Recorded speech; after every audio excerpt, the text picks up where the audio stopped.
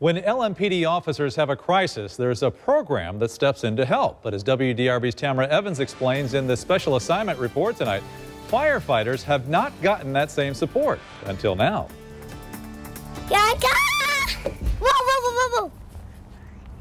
Spend a few minutes with 4-year-old Ethan Zoller, and you'll find an outgoing young boy who loves to play. Go here. I want to see the playground.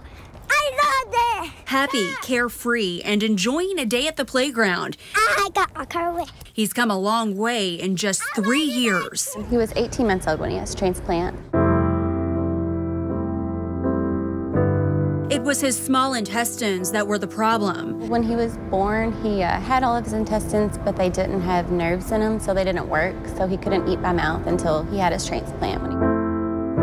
In and out of the hospital, sometimes for a month at a time. 1, 2, 3, 4.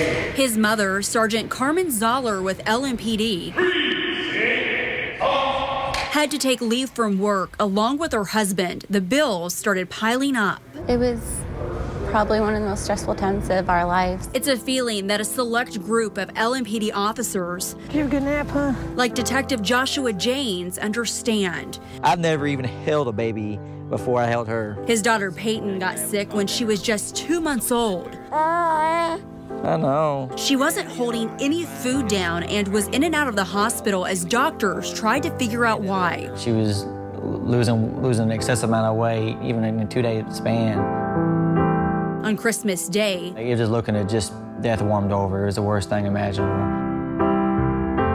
Peyton was sent back to the hospital and eventually fell below her birth weight. It took doctors months of testing to get an answer. They did a scope on her and found out that she was highly allergic to milk and protein. Peyton had to have an IV to get the nutrients she needed. This worried father started considering options financially. If I had to take a loan out, if I had to, personal items that we had, start selling to make up, for that. But help would quickly arrive for both Detective Janes and Sergeant Zoller. Through the Louisville Metro Police Foundation's Officer in Distress program, they received financial help. We've had officers who have had children with terminal illnesses.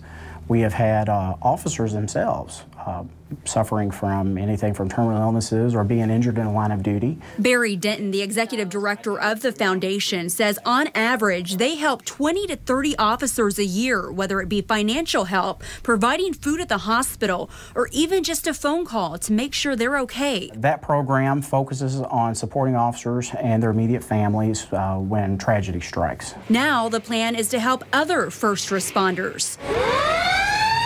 Money raised from an upcoming basketball Hall of Fame Classic at the Yum Center will be used to benefit police officers and firefighters in distress. Captain Casey Hennessy with Louisville Fire and Rescue understands how important the support can be. Well, about 3 years ago, while I was riding my bike to work, I was struck from behind by a vehicle and was put in the hospital.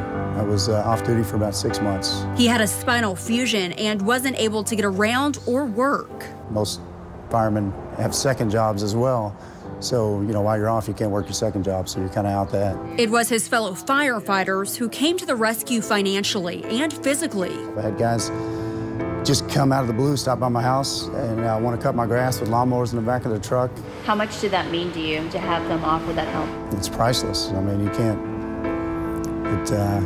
It was not just me, it was my family, and it's something I'm indebted forever. Now, for the first time, the Louisville Metro Police Foundation will also help firefighters. With continued donations, the plan is to keep the Firefighter in Distress program year-round. And it's given back to those public servants who do so much for us every day. It's something those that have been helped by the program, like Detective Janes, You can say hi. and Sergeant Zoller, What, come at me, Mommy? don't take for granted. I'm forever thankful for what they have done for our family.